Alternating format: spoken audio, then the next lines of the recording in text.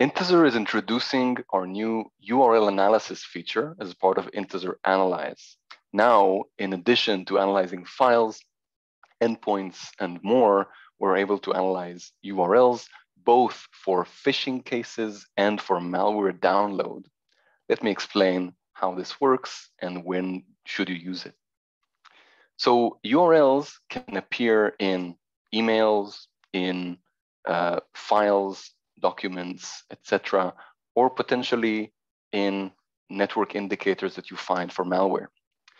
One very common use case is phishing addresses, basically fake websites which attempt to steal your credentials.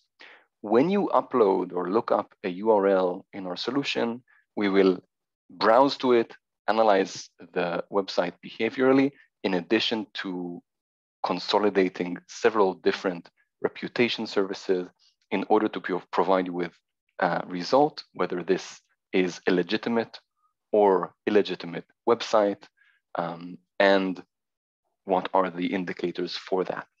You can see here that this looks like the legit Discord webpage. However, it's known to be malicious, both based on scores and additional indicators that we can see here.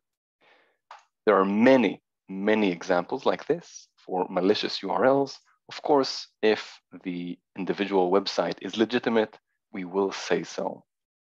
Now, the second common use case is for malware download links. Many times, malware is downloaded through a URL to a public website, usually in order to get a second or third stage payload.